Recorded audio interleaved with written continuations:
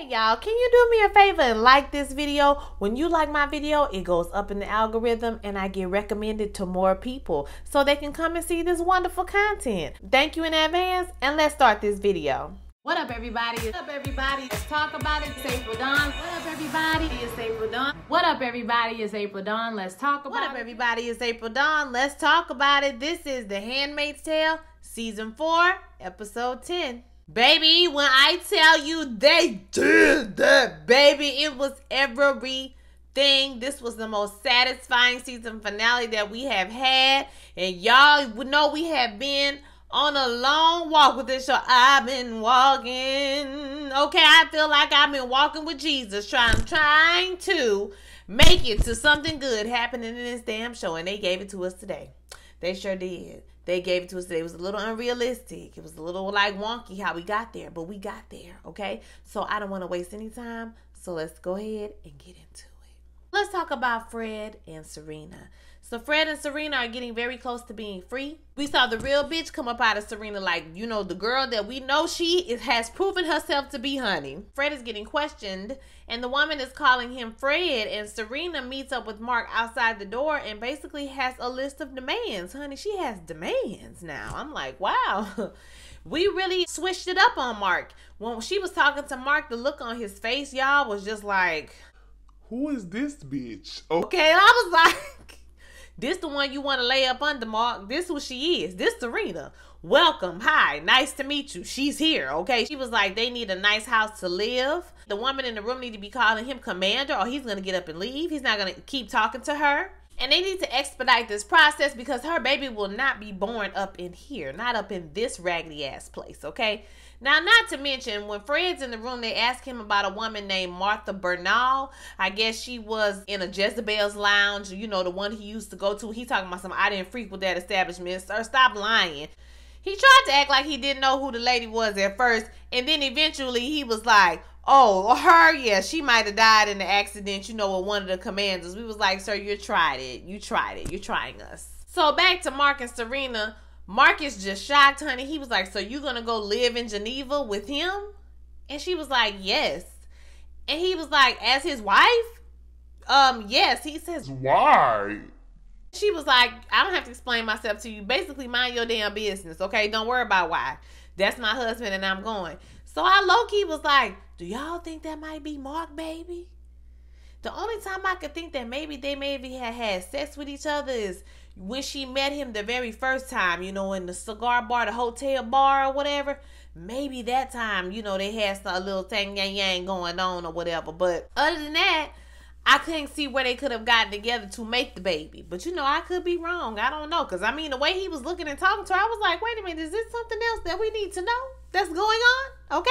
Later on, before Fred leaves to go to Geneva, he comes in there to say, you know, goodbye to her and that he'll be a free man. He gonna be a father and a husband and all of that stuff when he gets out. And she's just very cold to him. So you can tell that she has reduced this down to basically a business agreement, okay? So it'll be interesting to see how this plays next season when she's a mother, if they don't take the baby from her, which we all hope that they will take the baby from her ass, okay? It'd be great if it was Mark's baby and he took custody of the baby, right? How this is going to play out when she has to be a mother, but you have to be nurturing. You know, you're going to love your child, obviously, and you wouldn't want your child taken away from you. So, and continue to be the villain in the story. Continue to put your humanity to the side to, like, you know, advocate the R-wording women, you know what I'm saying, and taking their babies. The whole lifestyle that Gilead promotes, okay, everything that they do. It'll be interesting to see, because, you know, she really doesn't want to do that because she's already writing, she's already doing things she's not supposed to be doing. So clearly, you know, she's not as devout of a believer of this nonsense that she done came up with it as everybody else.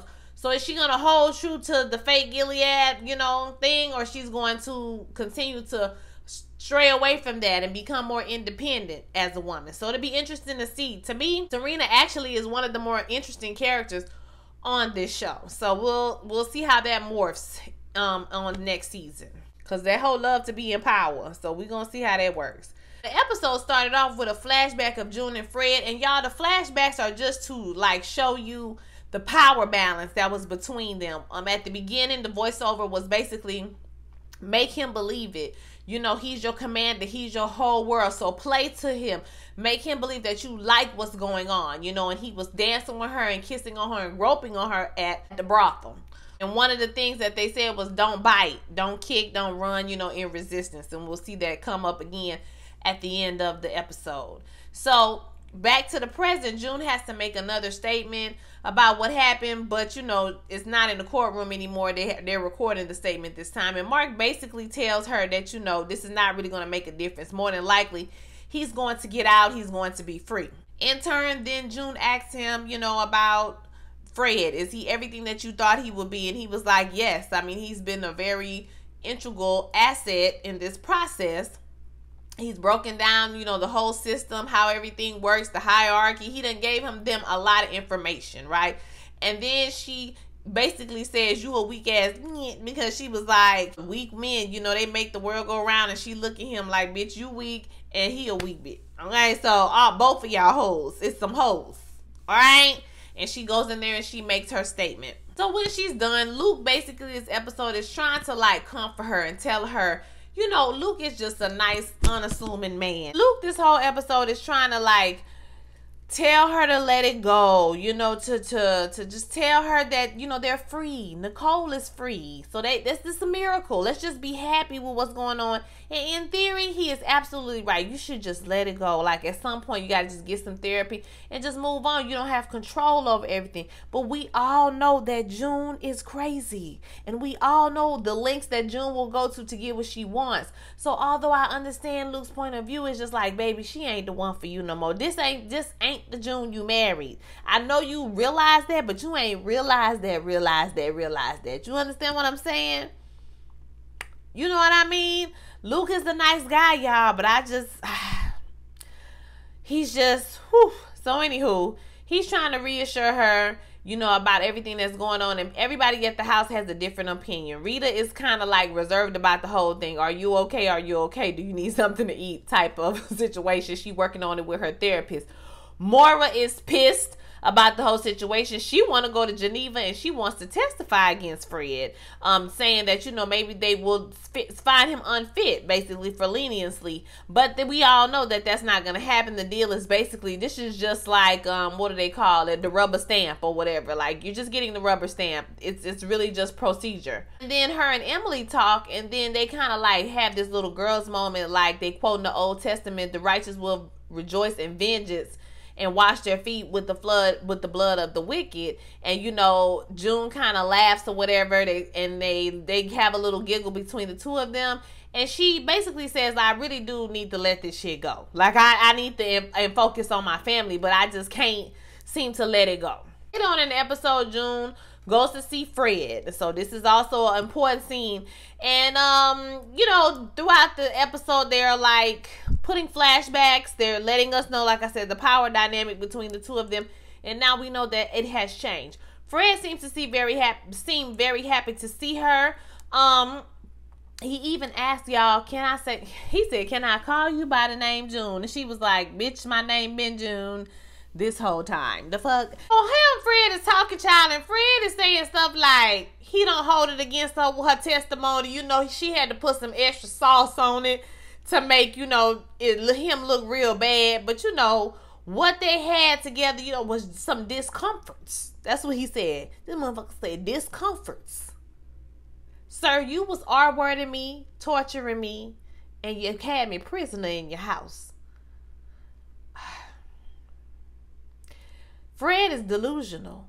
And he said something about we was sharing a relationship that we both needed. You know, it wasn't love, but you know, it was something.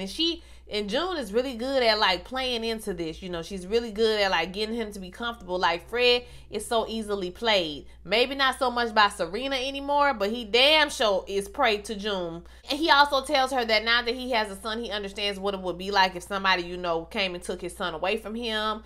And, you know, he apologizes. And she was like, I never thought I would ever hear you apologize for, you know what, but you can tell that apology don't mean nothing. She could have not chose violence, y'all. She could have just took the apology and just moved on with her life, but instead she chose violence, and I'm here for the shit. The two even toast Alfred when they both say they miss Alfred, but June says she misses her strength. You know what I'm saying? And Fred says he don't know what he missed, but you know, he just missed her. Boy, if you don't get your... She leaves out of there, and she got him falling for the okie doke or whatever. She get in the car with Luke, and then she says, like, she want to put his ass on the wall. She want him to die. And Luke was like, June, you really got to let this go. Like, at some point, girl, you got to let this go, sis. Then we see June, she goes to Mark. She goes to Mark and she tells Mark she just wants him to drive her somewhere and just for him to listen. He like, you showed up at my damn house, you know, X, Y, and Z. This is out of line, girl. You are not in the protocols. This is not correct. And she was like, fuck all that. I need you to take me somewhere and I need for you to just listen. Now, I'm not going to lie. This scene was a little bit unrealistic for me. I don't know about you guys. So they go somewhere. It looks like it's a border of Gilead and Canada. And so they meet up with Commander Lawrence. So apparently June has arranged for all of this to be safe, and even Mark don't know what the hell is going on. Hold up, now when did June become international relations and she's setting up all these damn meetings and Mark don't know what the hell going on? Child, I guess. But she got there. She sits with him, and basically Lawrence offers her 22 women who they thought were dead or missing or whatever that Gilead has been holding hostage, and they want Fred to come back because they feel like Fred should, get justice for what he did in Gilead. These are the women that you think Fred's intel will save. I'll just give them to you if you just give us Fred. So Mark agrees he's going to take this to his supervisors and see what's going on or whatever. But before June gets out of there, she tells Lawrence that she does not think that whatever punishment Gilead gives out will satisfy her. There is nothing that's going to satisfy this whole but blood at this point. We don't want blood, and that's it. When they go back to the house, like I said, they all discuss how they think what's going to happen to him or whatever. And so Luke feels like he's going to go to prison. If they send him back to Gilead, he'll go to prison, or he'll go to prison here. He won't be qualified. And then Emily says that he'll probably be sent to the colonies, which she's not too happy about either. You can tell that Emily is bloodthirsty too. Y'all remember when Emily killed that lady at the colonies? Y'all remember that? I remember. She thinks there'll be some type of trial, and Maura is pissed. Okay, Maura's happy that he's gonna be gone. She kind of just like out of sight, out of mind. He's gonna be gone or whatever. So, but then June and Emily have a little moment again where they like, what do you really want? And she's like, I want him to be scared. I want him to be scared for his life like I was when they took Hannah from me and they kidnapped me. I want him to be afraid, like when we was in the woods. And her and Emily get to looking at each other, and I was like, what you hoes about to do? You hoes is about to plan something, baby. Oh, we see Fred. He's getting up. He's getting ready. He's about to go to Geneva and live his best life. Okay, he about to be free. He in the promised land, child. He about to be free. So anyway, he's getting ready to go. And this was the scene that brought it all home, honey. Mark came on out. He came on out and he was like, listen, we're going to go ahead and arrest you.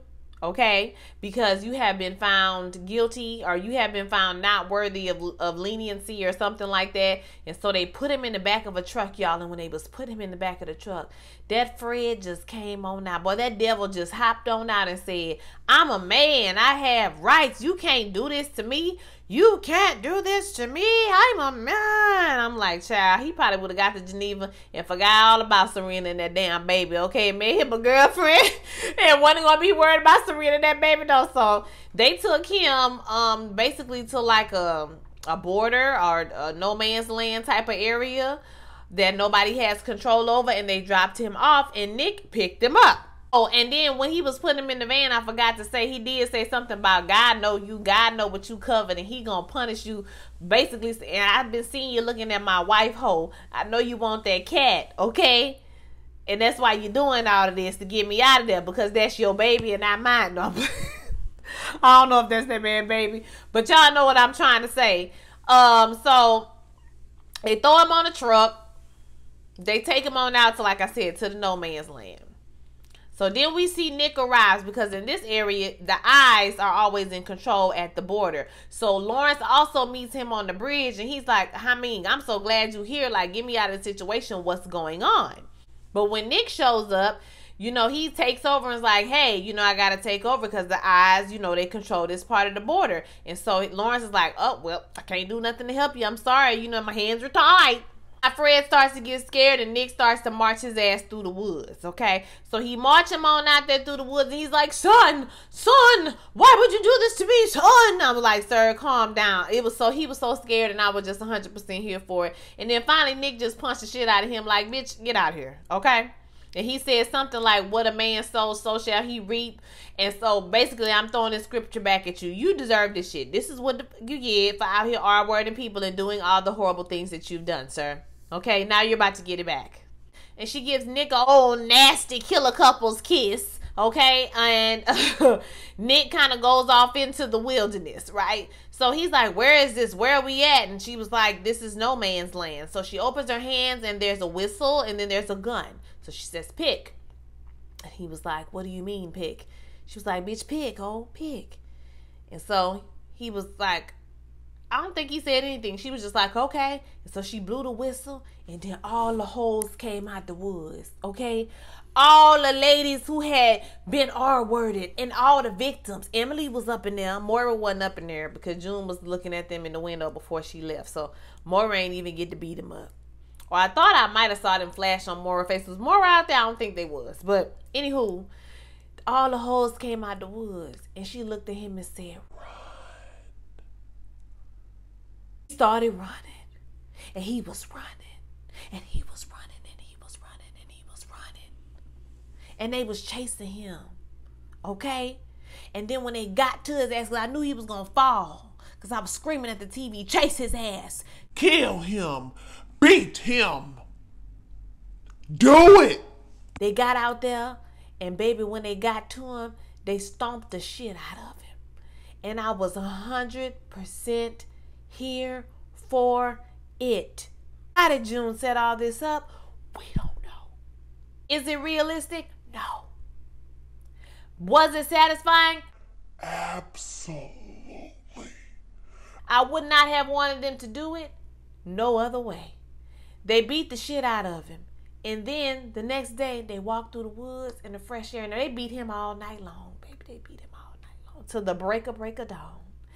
And then they walked out of the woods. They got in the car. If you notice, a lot of times during the season, they it's like a circle. You know, just like they did all their ceremonies in a circle. They surround the person just like they surrounded that aunt. They put her in the middle of the circle. So it's just interesting how that, you know, that symbolism is. Did y'all catch that? So anyway, after they finish beating his ass, they bring him, they come on out the woods. They come out the woods and they get in their car and June kind of looks up and smells the air and it's just fresh and she's just feeling, wow, I can really, you know, reset my life. I got the blood on my hands that I always wanted. Ha ha ha ha ha. And she got blood on her face, child. So she go back to the house and she go upstairs and Nicole is up there just crying with her big head ass, okay? Cooing, just sounding so cute. And she goes upstairs and she picks Nicole up and she's hugging her. This girl got blood all over her face and everything. And Luke come in the room like, Father God, help us. Okay? We ain't got time for this, Lord, today. Girl, what is going on? And she was like, I know. Just give me 5 minutes. Just give me 5 minutes. I'm going to move around. Just give me 5 minutes. And so then we see Fred's headless body on the wall with a Latin phrase underneath. Words meant, don't let the bastards grind you down. Do you remember that season when they were playing chess in the room together and he taught her that phrase? So they made sure to write that under his body. And then Serena was just on the computer room. She said, no, now she waiting for her Zoom to start with Fred. Because you remember they said they were going to Zoom each other. So she thought she was getting ready to zoom. And the man outside was, you know, dropping off the mail. And he said, what's in this package? I don't know what's in there. And he opened the package and the ring fell out. And then a finger fell out. And he was like, oh, shit.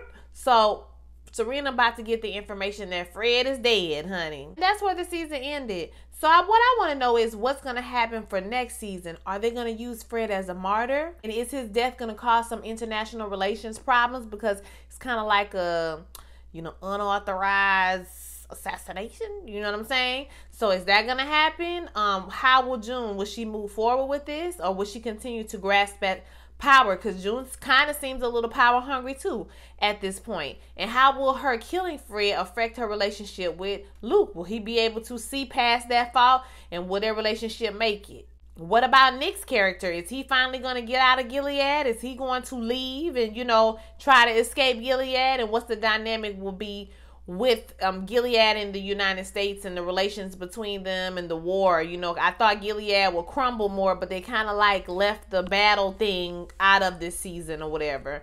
We don't know who is losing or gaining ground at this point. There is going to be another season of the show, so I'm really excited about it. So I want to hear what you guys thought about this episode of The Handmaid's Tale and the whole season of The Handmaid's Tale, okay? So don't forget to like, comment, and subscribe, and share this video with all your friends, and I'll holler at you next time. Peace.